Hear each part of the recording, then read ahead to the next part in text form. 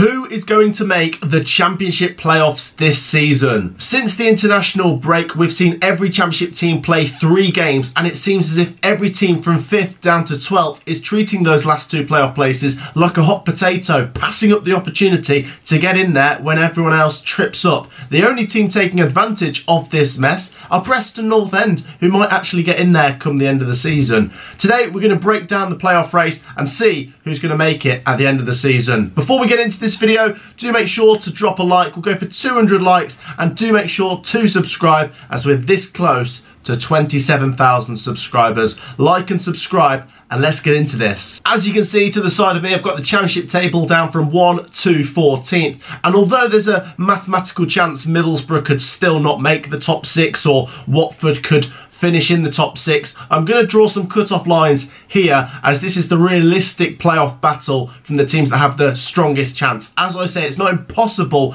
teams above that dotted line could fall down, but I think Luton and Middlesbrough have got enough points on the board with surely just another couple to get over the line, and the teams below that with Watford, Bristol City and Swansea would probably have to win every game, and that might not be enough come the end of the season. Looking at the maths and the way that everyone is moving and the games remaining, I'm going to set a benchmark that 71 points will definitely get you 6th place. I could see 70 or even 69 being enough, but 71 should be enough come the end of the season. With that said, let's move on to the teams involved, and let's have a little look at Millwall. Millwall have got 5 games remaining, and from their last 5 games, they've picked up 5 points. They're picking up 1 point per game, which would get them to a total of 67 points. That's never been enough in the Championship to make the playoffs. It could be enough this year, as Millwall seem to be stuck in 5th, despite not scoring in their last 4 and not winning at any of their last 4, of course. Looking at their fixtures, you look at those 3 big home games, Preston and Blackburn do stand out. You like the look of those away games at the 2 sides that are cut adrift at the bottom. I've said all season that I think Millwall are going to make the top 6, even since a ball wasn't kicked. I just wonder if they're faltering at the wrong time, but that said, their fixture list is quite nice. 2 wins, 2 draws, 1 defeat gets them to 70 points, and I'd imagine that would be enough for Millwall, but if they want to do it comfortably, they've probably got to go for at least 3 wins from the final 5. Next up, you've got Blackburn Rovers, who've had a fantastic season but also seem to be faltering at the wrong time. In their last 5 games, they've only picked up 4 points. However, they have got 6 games still to go, and 4 of them are at home. But look at these fixtures. Other than Hull City, all of their opponents are in the top 10. They've got Coventry at home, Burnley at home, and Luton Town at home. The Burnley at home game could be interesting. You wonder if Blackburn could get their crowd on side for that big Lancashire rivalry, plus Burnley have already been promoted. But the away games to Preston and Millwall seem to be must-not loses for Blackburn Rovers. Once again, 2 wins, 2 draws, 2 defeats gets them to 70. But you just wonder, with Blackburn's goal difference, do they need to get to about 71 points just to feel that little bit more comfortable? It's going to be close. Blackburn fans, share your opinions down below.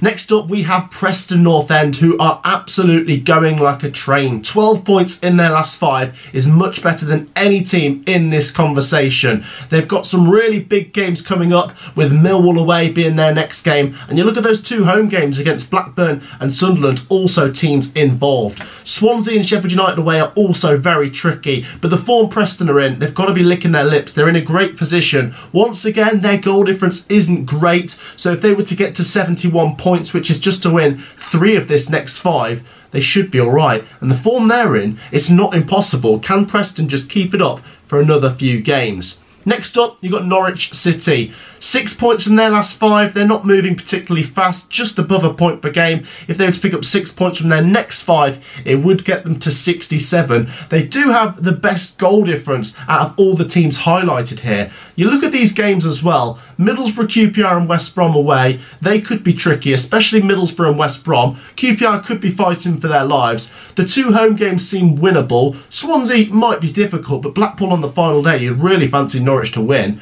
So there's the opportunity here for Norwich to get some points. Once again, I'm thinking 3 wins out of that 5 gets them up to 70 points, and with their goal difference, I'd imagine that's enough. I think Norwich have just got to go for wins here. Draws won't be enough. but their form's not quite there, and Middlesbrough and West Brom away are really tricky. They've got to target Swansea, Blackpool and QPR, and that might just be the way that Norwich sneak in there. Up next, you've got my team, Coventry City. Coventry City have picked up 6 points from their last 5 games, which is certainly not playoff form. However, we're still in the conversation due to the fact that everyone else seems to be tripping up at the same time. Coventry City are heading into the final stretch with still a mathematical chance, despite not realistically having a good chance of getting above 70 points this season. Coventry probably need to win 4 of the final 5, or 3 wins and a draw or 2 might just be enough. But once again, Coventry would be relying on other teams. I do like the look of Coventry's home games here against Reading and Birmingham. Should fancy them to get some points there, and away at QPR as well, with QPR's form not being great. The big game for me is Blackburn Rovers. It does seem like a must win, especially with Blackburn Rovers being above Coventry City in the table. It could be a case that Coventry lose the Blackburn game and it's all over. It's a difficult assignment on the final day for the Sky Blues going away to Middlesbrough, but it wouldn't surprise me if Coventry City get into good form come that game, as it takes a few games after the international break for Coventry City to really get going, and once we do, we're pretty unstoppable. I just wonder if we're going to leave it too late though. We've still got a chance, just 3 points outside with 5 games to go.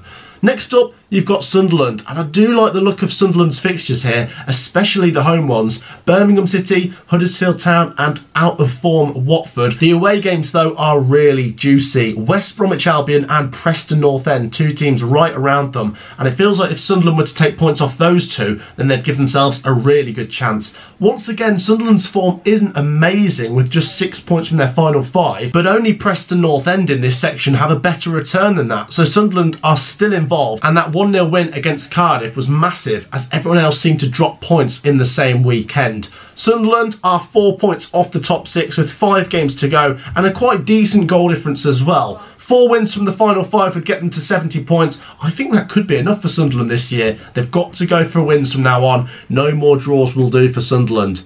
The final team we'll mention are West Bromwich Albion then, who have 6 games to go as well. From their last 5 games, they've also picked up just 6 points, and West Brom are another team that really can't afford to draw many more games. They've got 2 absolutely massive home games in Sunderland and Norwich, their teams directly above them, and the away games to Stoke, Blackpool and Swansea could be seen as winnable. Stoke could be tricky, as could Swansea, but if West Brom really want to make it, they've got to win those ones. Their game in hand is Sheffield United away. You just hope, if you're a West Brom fan, that Sheffield United might not have too much to play for come that game. I do think West Bromwich Albion have got a good chance. Corberan has walked this path before, but the time is running out and West Bromwich Albion are not really taking advantage of everyone else's slip-ups. They're 5 points off that top 6 with a game in hand, but the games are running out. Can the Baggies bridge that gap in the nick of time? So then that is just a little in-depth look at the teams involved in this conversation. As I say, we won't completely disregard Watford, Bristol City and Swansea, who have a mathematical chance of getting in there. However, as I say, they'd have to win every game and hope that everyone else trips up. As I say, 71 points will be enough this season. 70 could be with a better goal difference than other teams. We've just got to wait and see how the teams keep performing as the weeks go on. It seems like the pressure is getting to a lot of teams. Do share your thoughts down below. Do feel free to give your predictions down below. Do make sure to drop a like and do make sure to subscribe. I'll see you all in the next one. Peace out.